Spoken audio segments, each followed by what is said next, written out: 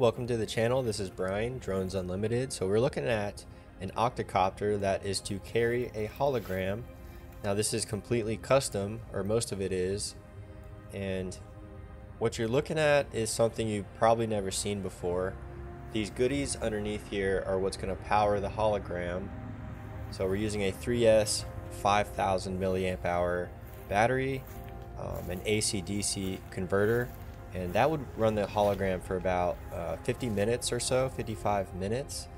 The drone itself can only fly about 10 minutes with this payload, but what you're looking at today is the first flight of this setup. I've flown this thing with strings. It didn't work out so well.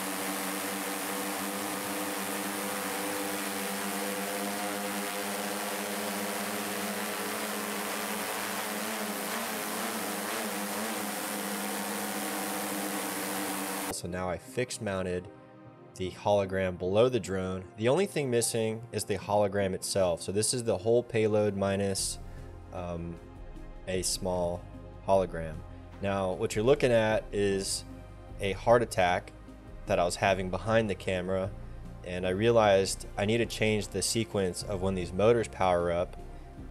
This is a DJI A3 system inside of this drone, so I can plug this into the computer, and what you saw was each motor fired up individually in a sequence. What I need to do, because of the shock absorber and the landing gear, I need the motors to start at the same time so it doesn't do that crazy roll you just seen. Now the drone for the first time is picking up this madness, and I'm literally behind the camera holding the sticks, and I am shaking. I am shaking watching this happen, and frankly, this is amazing. This is incredible. I think it's the beginning of what drones are going to be doing in the future. I think you're going to see a lot of autonomous drones that are going to carry some sort of ad, whether it's a LCD TV, a hologram, a banner. I think drones are going to be doing this in the future quite consistently, but what you're looking at is one of the first hologram drones to be flown, and the goal is to make money with it. Let's see how much we can charge people for such a thing.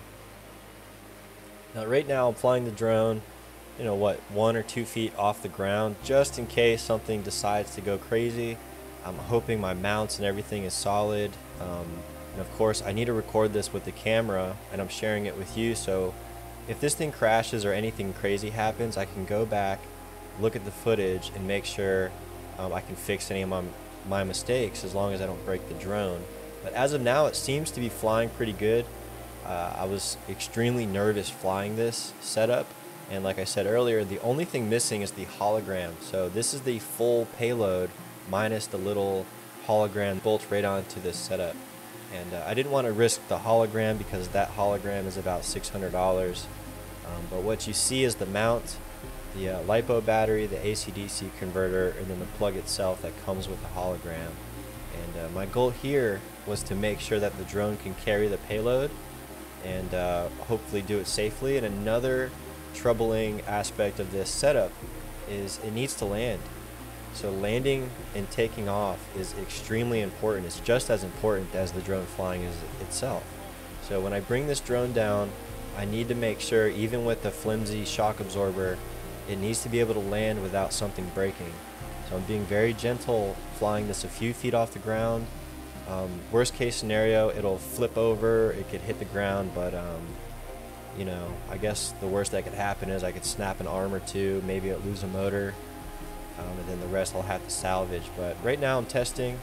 I think this is a successful test flight, and I'm actually extremely satisfied with what we got. So the next flight is going to have the hologram attached, and I might need to pray to something, because this scares the heck out of me doing this. So that's all we got.